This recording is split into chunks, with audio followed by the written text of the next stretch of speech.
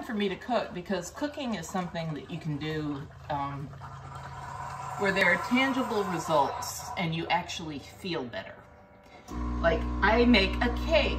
I go through all this trouble and I make the cake, and at the end I have a beautiful cake. It's a result. I like that. Sometimes you need a little result in life. But mainly, what I want to talk to you about is not waiting to have a good life. You know, I'm one of these people. I used to be really thin, and when I was younger, I was really pretty. But I was never young. I was never like thin enough, and I was never pretty enough, except one time when I weighed 123 pounds. I'm 5'10". That lasted like 5 minutes. But, you know, I put off doing so much because I felt that I wasn't good enough. Yeah. Sad that you can't transform your lived experience to somebody in their 20s, but that's the problem with life.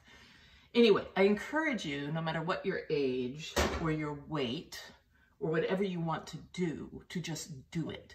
For instance, here I am with no makeup on. I did put on lipstick, I can't lie. And, you know, in my heinous cargo shorts from Walmart.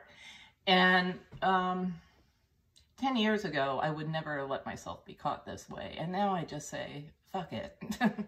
So, what are we going to make today? We're going to talk about hummus. Okay.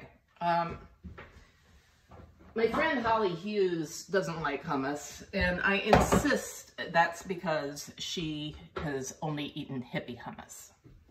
Now, what is hippie hummus? Hippie hummus is... I'm